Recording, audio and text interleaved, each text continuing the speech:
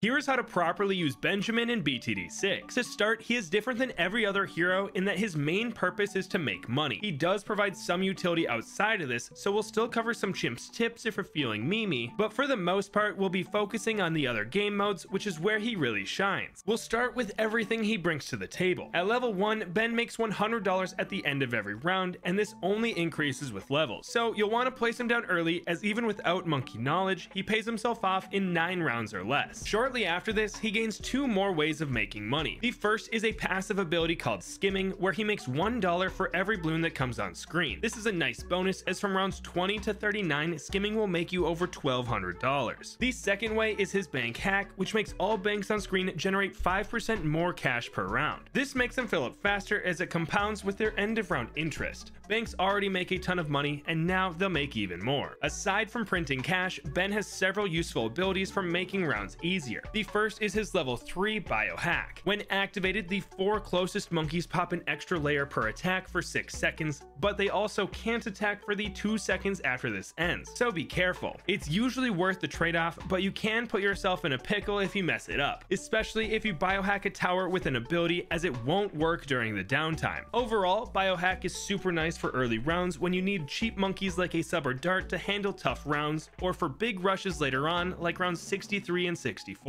At level 6, Ben will start regenerating lives for you at the end of each round. While in most games you normally don't leak, it's common to lose a few lives early on while saving up for Ben. This is fine, as the extra money he makes from getting him down early is well worth it, and this passive will bring you back up to full health in no time. Then at level 7, Ben will start throwing out Bloon Trojans. These home towards the closest target and cause affected balloons to spawn no children when popped, and award extra money for that outside layer. Trojan balloons generate $2 base and $1 additional for each layer skipped. So a Trojan pink balloon will reward $6 as it gets the base $2 plus $4 from skipping the yellow, green, blue, and red layers beneath it. To make things fair, Trojan can't affect anything bigger than mobs at this level, and it'll never target balloons weaker than pinks. Now, this often makes you lose money, so if you're on an easy map where you don't need the help of the Trojan, you can always put Ben behind an obstacle, as he needs line of sight on balloons to throw these out. This way you can still benefit from his extra income and biohack without losing money on Trojan. But there's 2 things to cover here. The first is that Trojan doesn't always lose you money, as pops give you less and less money as the rounds go on, and Trojan earns more money at level 16. So on screen is a list of when certain balloons become profitable from Trojan. The second is that in game modes that allow you to farm, you can easily make more money with Benjamin than you'll lose to Trojan. So if you're like me, just take the easier early game, as Trojan counters round 40, and farm enough to where you don't notice this slight loss of money from pops. Moving on, Ben learns the siphon funding ability at level 10. This downgrades all incoming balloons by 1 layer, and downgraded balloons give double cash when popped. This does not affect DDTs until he's level 18, and it never affects bads or bosses. There are tons of times that this can make rounds super easy, but the ones that I use every time are rounds 63, 76, and 78. Aside from those, rounds 96 and 98 can be made much easier, as every blimp will be made 1 layer smaller. Just be ready for rounds 99 and 100 if you use siphon funding here. Now, the use of Ben changes depending on the game mode, so let's go through each of them. On standard game modes like easy and medium, you really don't have much to worry about. Just get a casual monkey or 2, then work towards placing Ben. You can use his extra money to purchase more farms and snowball to the end, but these game modes are so short that you win before the farms start to take over. Is it still fun to get a ton of them down before round 60?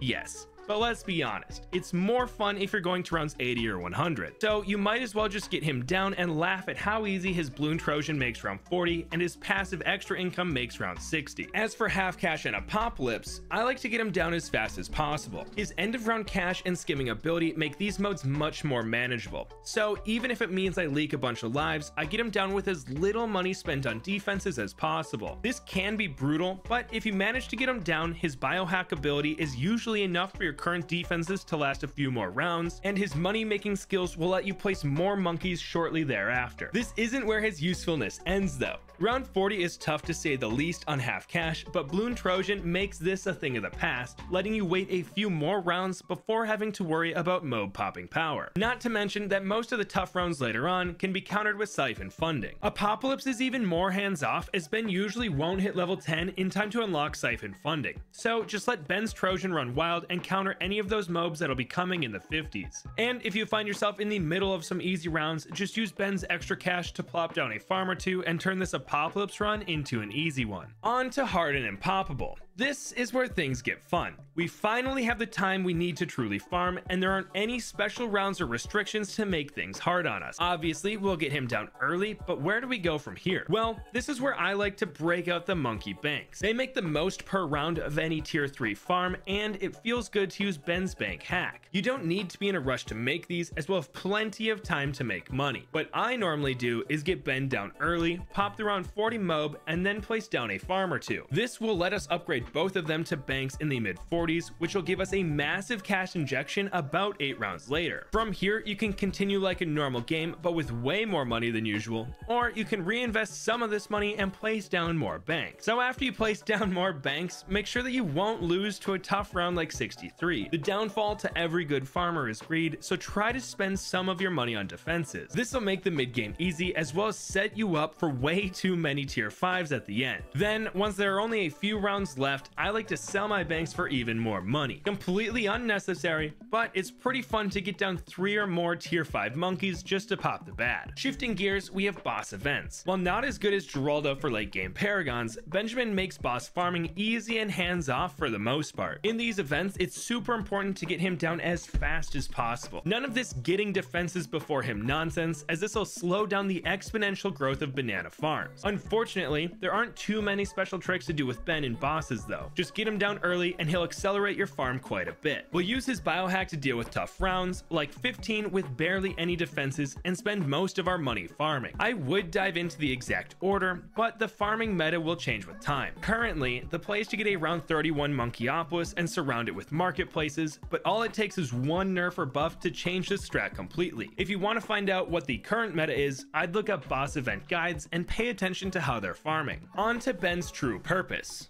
Co-op. We're all player 3s at heart, and Ben lets us do that the best. Gone are the ways of splitting the money 4 ways, because you get to keep his end of round cash. Does this make up all the pop income that you're still splitting?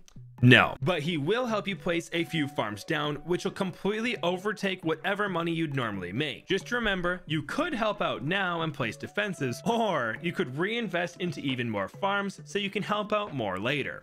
The choice is yours. And finally, we have chimps. This is the one game mode where I don't rush him at all. Instead, I get him whenever I have a spare $1,000, as I really only need him to hit level 10 by round 98. On top of this, I do make sure to put him behind an obstacle, because this and deflation are the only times that we can't outfarm the money that we'll lose to Bloon Trojan. If possible, I get him in a spot where he'll Trojan Bloons that get pretty far into the map, but he won't help at all if we're destroying the round. From here, I just use biohack anytime we need a boost in damage, and I only use siphon funding on round 98. This makes the round much easier, and because the game is almost over, I feel the loss of money much less. That being said, you better have enough defenses for rounds 99 and 100, because all you're getting from Ben is a biohack from here on out. But that is how to properly use Benjamin in BTD6.